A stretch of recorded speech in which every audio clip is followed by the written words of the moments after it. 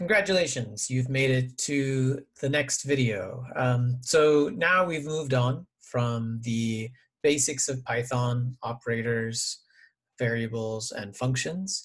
And we're going to move on to two new topics. And since it takes a little while, I think we're going to split this into a part A and B. So that'll be on conditionals and then on lists in Python. Both of these are really useful for solving more realistic engineering problems. Here I've got a picture of a towing tank. So a towing tank like this, often used for things like we're showing here, where we're pulling some engineering object through the water, and then we measure things like the drag, the resistance to that towing. But another feature of this particular towing tank is that we can use it to send waves down. So we can add waves to this tank. And we do that by having a paddle on the end and oscillating that paddle back and forth with some frequency. And so we're going to use this as an engineering example to motivate the use of conditionals and lists. Okay, so let's get started.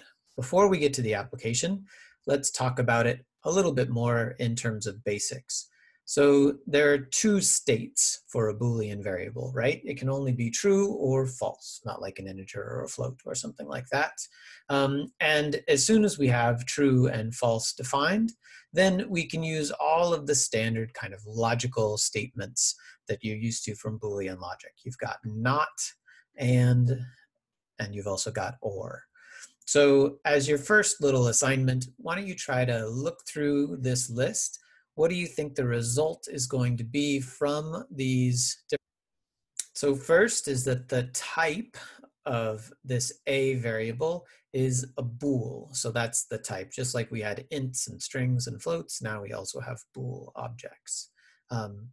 Then, of course, when we say not something, we mean we're flipping from true to false or false to true. So since A was true, now not A is false.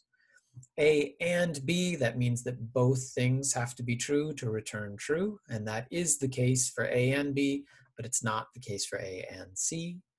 A or C, or means that if either is true, you return true, so that's the case. And then this last one, whenever you're dealing with logical statements, just like arithmetic, you should go inside the parentheses first, right? So C or B, then B is true, so that means this part is true. Not A, that was false, but this is true, so the or should return true, and it does. Okay, so hopefully that's all pretty straightforward Boolean logic. But we're not doing logic here, we're not philosophers. So much more common is that we'll be using some kind of operation to test conditionals on two numbers, right? So here's the operations that we've got to test the relationship between two numbers. First, we have a double equal sign. So a single equal sign in Python is assignment. That means we're assigning this variable a certain value. The double equal sign is a test for equality. So does A equal B? And that's a true-false answer that comes out. Similarly, the opposite is not equal to. So in this case, the exclamation part, bang equals. A not equal B? Is that true or false?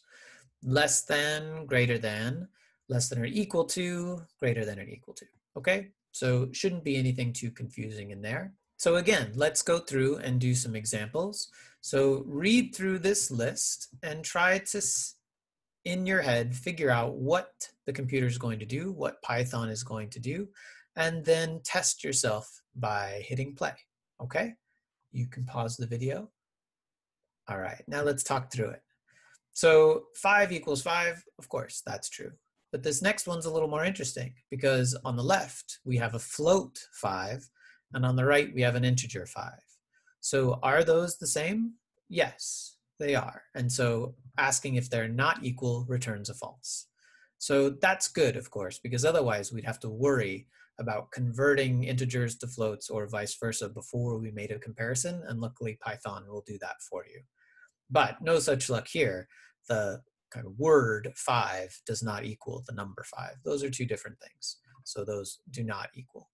Okay, and then of course we can do any kind of arithmetic we want and then check equality. So 10 divided by 2 is 5.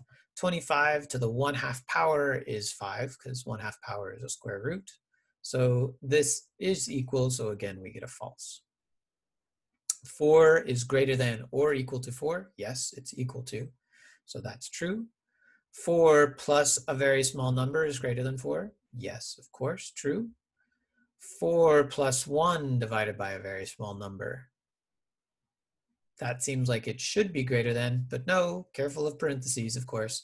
This is 5 divided by a very small number, not 4 plus 1 divided by a very small number. So again, check your parentheses. So that one comes out as false. And then, of course, we can add these conditions together with and or not. And so in this case, this one's not true, but the other one is. And so the result is true.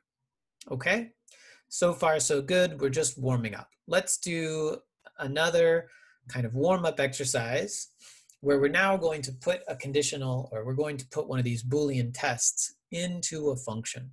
So the classic example from computer science is to do an is-odd function. So we'll just test whether a number is odd or not. How do we write that out mathematically the simplest way possible? There are some ridiculous ways to do it.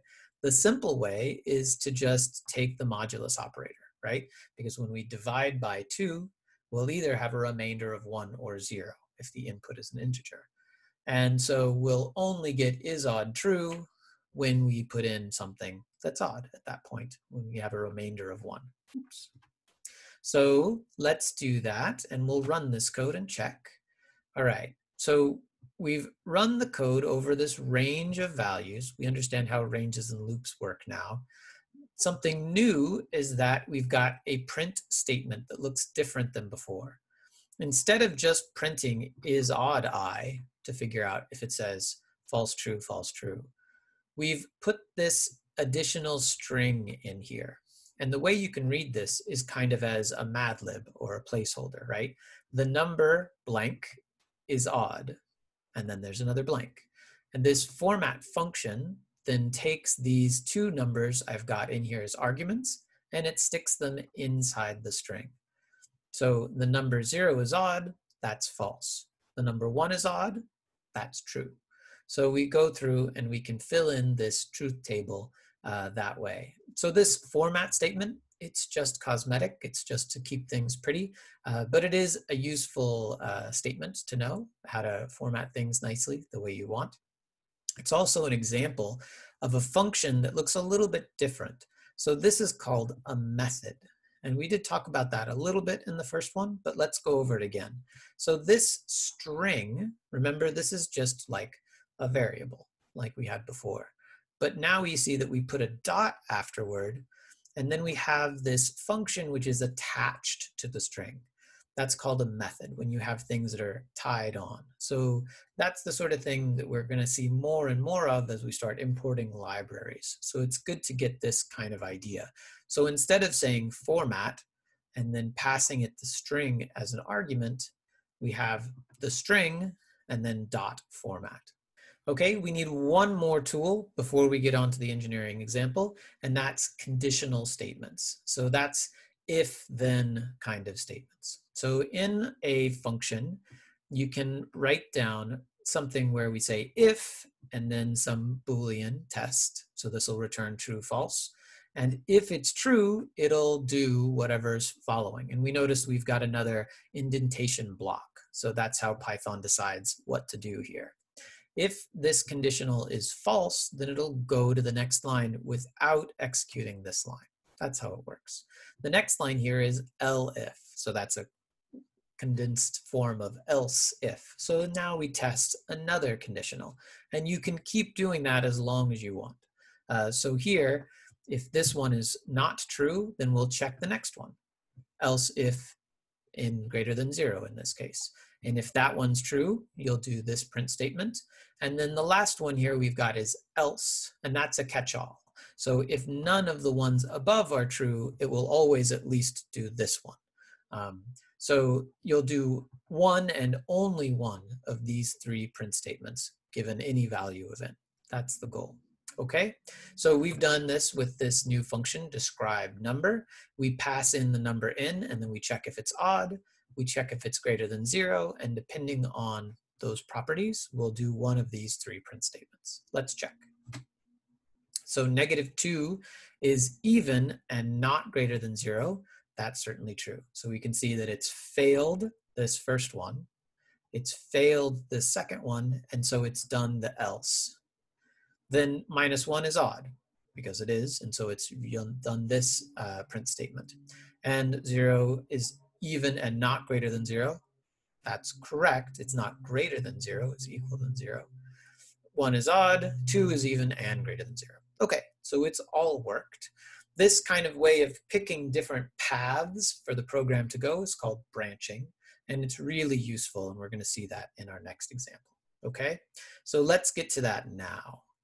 So one of the main things we want to be able to predict when we're doing these waves that go along the tank is what are the length of these waves. So the crest to crest length between these, and that's got the Greek letter lambda, so that's L in Greek. And we can predict this length as a function of this frequency in certain cases. So there's a more complicated formula that lets you always solve for this. But in the simplified case, we can say that this is equal to 2 pi g, where g is the acceleration of gravity, right? So this is g downward, divided by omega squared. So this is our formula, but this isn't always true. It's only true in certain cases. So no matter how deep the ocean or the wave tank, there'll always be a bottom at some point. And the depth between that bottom and the kind of mean wave height, we're going to call that h, the depth of the tank. And this formula is only true when lambda is less than 2h. Okay, so in that case, the wave is short enough that we can consider this a deep water wave, and we can use this deep water relationship. If, on the other hand, the wave is much too long, we have a shallow water wave, then this equation isn't valid and we can't use it. So this is a perfect example for this conditional branching. All right, so let's try it out. So we first define this simple function for the deep water wavelength. We can see that I've only passed in omega here, and that's because the other two things in the formula, pi and g, are both constant. I guess I could have added g in case you wanted to think about waves on other planets, but on Earth, we're pretty good with 9.81 meters per second squared, so we'll stick with that. And then we just do the algebra and output it, that length in meters, okay? So far, so good. But we know that that's not always valid. So we write a second function called check wavelength. And in this case, omega is one of the inputs and the other input is h. So we can see that kind of only looking at the deep water relationship, we don't need to know h. But as soon as we think about the whole relationship, we need to know both omega and h to test if this is correct. So first, we just call the function. So this is an example of one function calling another. Only need to pass it omega. So far, so good. This is kind of our candidate wavelength. And then we check it. And we check it exactly the way it's written above. If L less than 2 times h. If that's true, then we'll print out the wavelength and the frequency that we gave it as an input. If it's not true, however, we'll say can't do it. Wave is not deep water. Okay, and we'll do this for a range of values. So here I'm switching from 2 up to 8 in increments of 1. All right, and we can see the results. So wave is not deep water when h equals 3 meters and omega is 2 radians per second. Also not for omega is 3 radians per second. But as we increase omega 4, 5, 6, 7, then I'm able to use this deep water relationship. And so I get wavelengths of 3.85 and so on down to 1.26 meters. All right, 2 important things to look at in this example. First new thing we haven't seen before is that h equals 3 is given as this argument.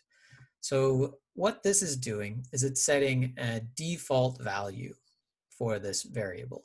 So I don't need to give it an argument here. If I don't give it any, which I haven't, then it'll default to 3. Why have I done that? Because that's how deep our towing tank is. So it's a good default value. But of course, I have a friend who works at Solent, and he has a tank that's 1 meter deep. And I can put in this value and run the test again. And now we can see that for this more shallow tank, we need to be more worried about shallow water effects. The deep water wave is only valid for these more high frequency cases with omega 6 or 7. Now these other two, which before were fine in a deeper tank, now we can't use this deep water relationship because our tank's not as deep anymore. Okay, so this is a really nice thing, this optional argument feature. And again, you just get that by giving a default value, and then Python says, don't worry, if I don't know, if this isn't given, then it'll run. Of course, if I try to not give omega, I'll just get an error because I haven't given a default value for omega, and it doesn't really make sense to do so. We've seen optional arguments before. For instance, in range, we don't need to give the value of 2. We do in this case because a value of 0 as a frequency doesn't make sense. But this is an example of an optional argument that we've used before, but we hadn't written one before. So now we have. The second thing that's new in this example is that here in this print statement, I haven't just said blank like I did before. Now I've given this weird notation. So I've got a colon and then .3g. So this is kind of a holdover from old computer code stuff. It's the way I want this real number to be formatted. So I'm saying I want 3 to be the number of significant digits. So that's why this is being printed out in 3 significant digits. Why have I done that? Well, because if I don't do that, then the result is kind of a mess. And I have this false sense of high precision. But remember, I only used g equals 9.81. So I'm only starting with 3 significant digits. It makes a lot more sense to keep 3 significant digits in my output so that I don't give anybody a false sense of security from my program. Okay, so that's a handy little thing as well. So this is a format statement. If you're interested in format statements, you can go back up to the link that I had above. All right, I think that's it for this. Yeah, okay, so a nice short one just on Booleans and conditionals. And then in the next one, we'll talk about lists.